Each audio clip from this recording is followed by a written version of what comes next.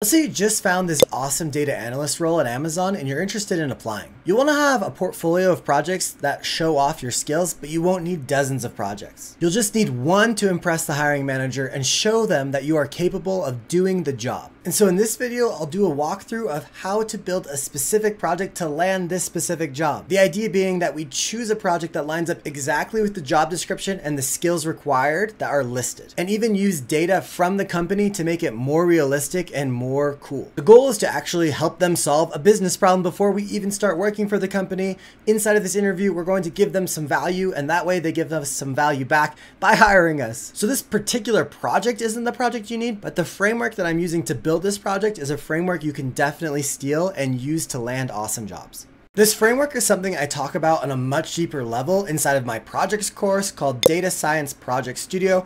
It is the best way to build data science projects and portfolios with the least amount of effort and the least amount of time. If you're interested in learning more, there'll be a link in the description down below. So the first thing we need to do is really study the job description so we know exactly what they're trying to find and figure out how we can replicate that in our project. So I have the job description over here on the left-hand side.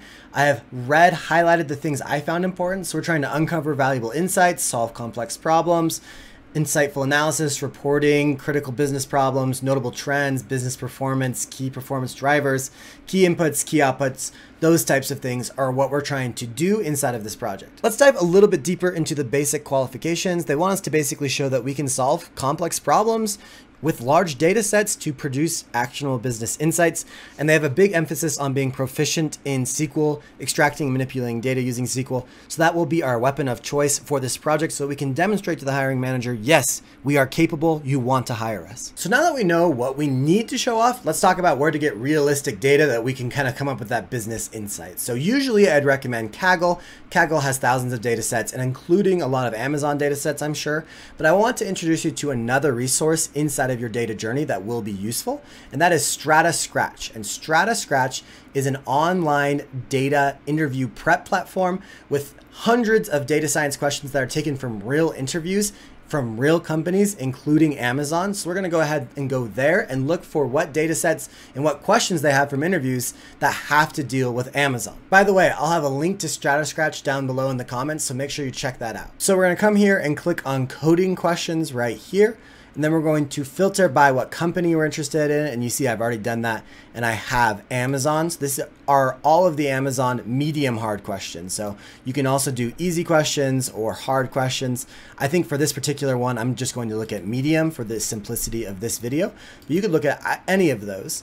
And then we're going to look on the title on the right-hand side and be looking for a title that will match the things that the job description had mentioned. So I think the one that I am interested in, and you can click on these and learn more about them. I think the one that I am most interested in is this 3 purchases one, which basically the prompt is a list of IDs of customers who made at least 3 orders in both 2020 and 2021. I think this does check some boxes of like valuable insights. I don't think this is necessarily an easy problem, so it's a complex problem, notable trend, business performance, stuff like that. So I think we check our boxes right here.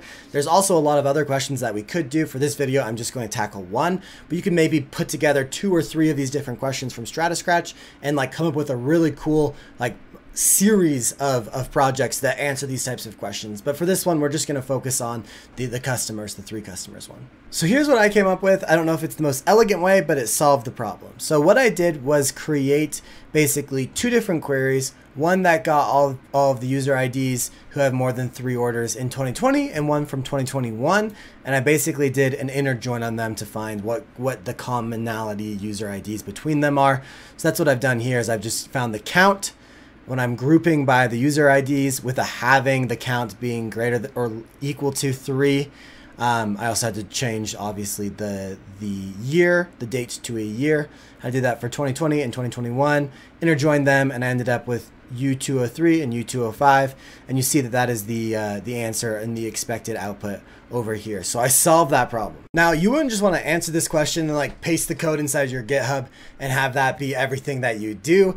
That is not enough. That's not going to impress anyone. You'd want to create some sort of a story and why this is important, how this could impact their business. Do a little write-up, explain like what you saw in the job description, explain like your thought process, you know, what trials you had to overcome, like how'd you go through this code and stuff like that. You don't want to just like paste the code into GitHub. It just is not impressive. So you need to create some sort of data narrative or a data story associated with this project. That's something we talk about in the course. We don't have time to talk about it today because I am doing 30 data science projects in 30 days. Today was day 16. I'm so glad to have you on this journey. If you enjoyed this project, you might also enjoy this one that's about Python and this one that's about data visualization. I'll be back again tomorrow with another project.